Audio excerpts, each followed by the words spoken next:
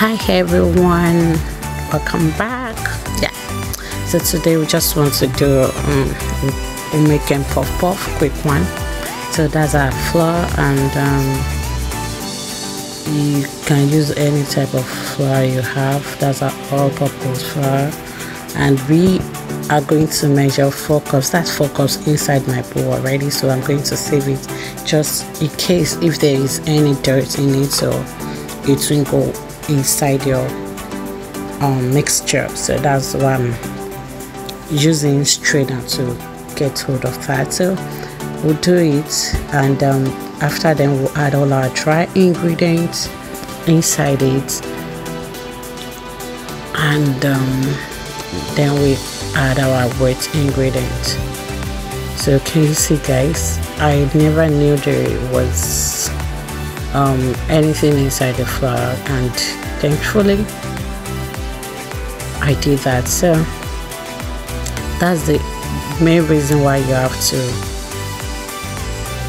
do that. So now I'm going to add my dried ingredients. That's my yeast, which is the most important ingredient for puff. Yeah, and now I'm going to add my sugar. That's sugar. Puff takes a lot of sugar, so if you want to add more than 1 cup, you can do so. I'm adding 1 cup, and that's my nutmeg.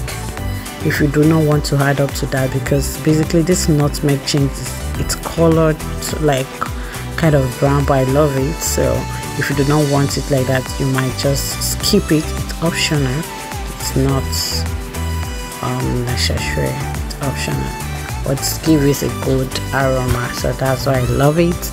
And I'm just mixing all the dry ingredients together, and I'm going to add my wet ingredients now. So I have my milk, and I'll add my vanilla extract, just a teaspoon. I'll mix it together, and I'll use it to mix my flour. And that milk is like 1.5 cup, because I want to add more water, so I just like share it. I added 1 cup of water, so this is 1.5 cups of milk. So now I'm going to add everything together now and mix it very well. So that's it. I'm just trying to mix it. So you have to put your liquid bit by bit. Don't put everything at once, because you might think the water will be okay for it. The water will be perfect, and it will be too much.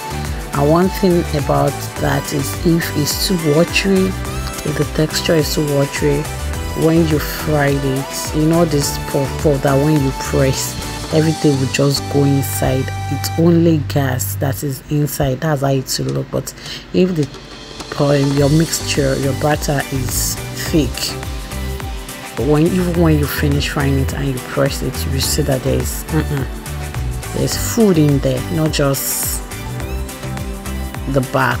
So you need to, so at least when you eat 2-3, you'll be filled up. So this is not that. So I'm adding water there. Just added 1 cup of water, just to make it to mix it well and give me the texture I want. And basically that's what I'm doing.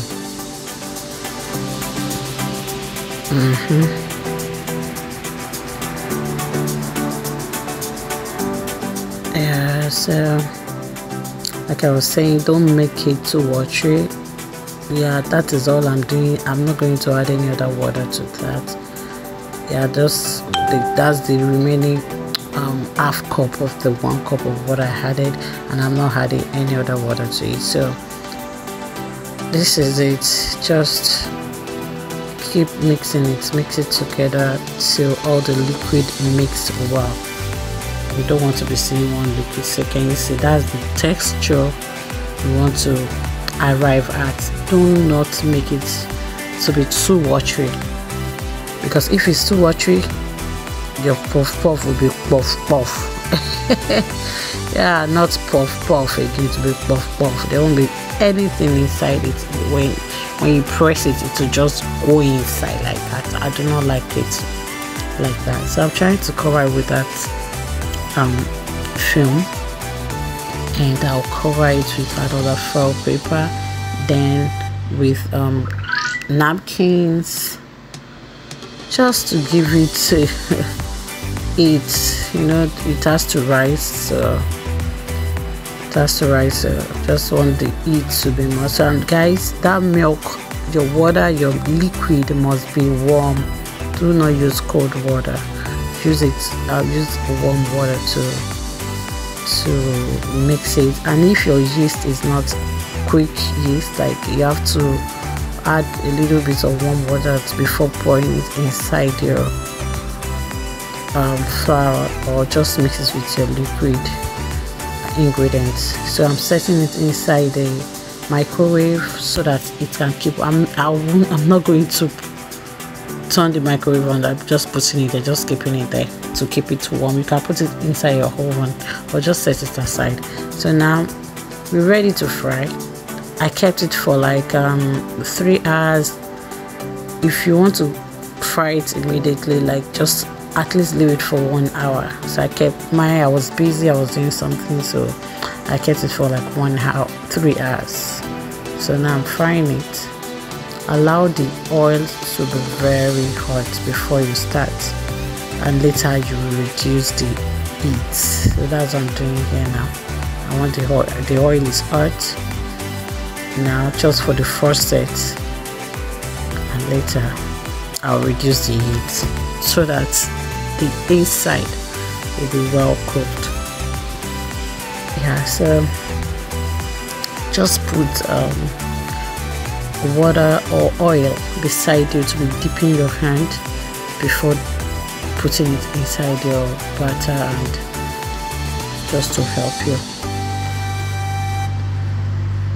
So that's what I'm doing basically. Yeah.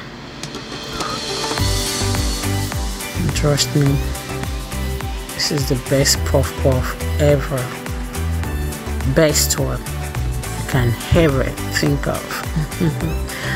Yeah, it's good to have snacks at home.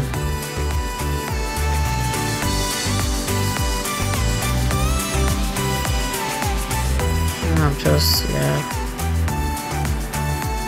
You know, when I could remember when I was in secondary school, if I want to buy a puff puff like this, I'll be looking for the one that has that thing, that long I don't know, that has that's the one we first cut and put in our mouth. Oh, children can be so funny. I don't know what is in that cough. But I could remember very well that I love it. So that is it. Just fry it till it become golden brown, and you're good to. Thank you guys.